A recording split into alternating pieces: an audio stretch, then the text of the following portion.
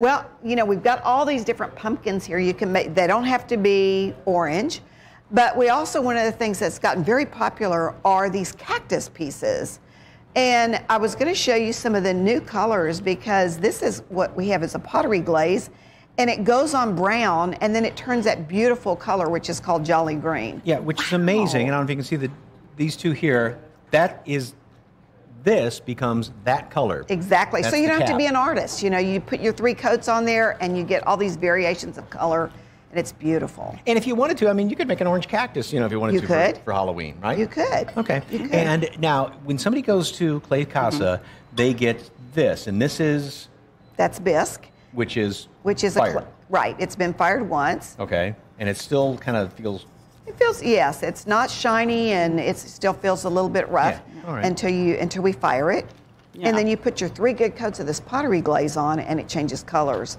We have lots of cute little cactus items. This succulent here is one that's great, also painted with pottery glazes, and you don't ever have to water it. So if you have problems with your plants dying, that's a perfect thing to put on your desk. That's me. Yeah, me too. And so after you're done and you get it fired and get it returned to you, whether it's plates or whether it's a cup, they are food safe, right? They're food safe and ready to go.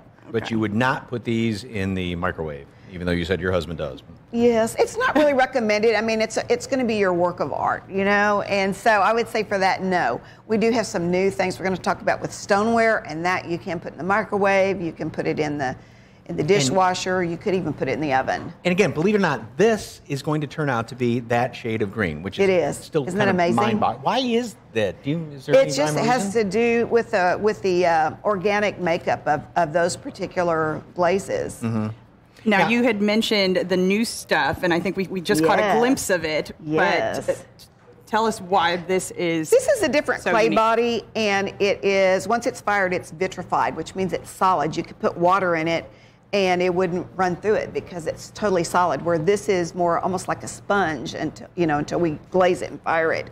And so this one fires at a lot higher temperature, and it's very, very durable. It also gives you the look of hand-thrown pottery, and these glazes are different too. They don't even mature till they're about 2,200 degrees. Okay. And you said this is like the real stuff as far as you can put this in the oven if you need to. You could. And that'd be fantastic, you know, if you wanted to have just another little, four-set of bowls and cups for a soup supper for another couple or something like that, or some chili. would be These a are great very, idea. very durable for that. So even for a dinnerware set, it's great. Okay, and you have some classes coming up, right? We do. We have a workshop coming up with our stoneware glazes and stoneware pottery on Thursday, the 5th, at 5:30. And you have 2 locations now? We do. We have our San Antonio work, yes, but for otherwise, just walk in. Just, I feel like doing pottery today. Just come in. Just stop come in there? Exactly. Oh, good. Okay. All right. We'll be waiting for you. For more information on Clay Casa, head to salive.com and click on the As Seen on SA Live tab.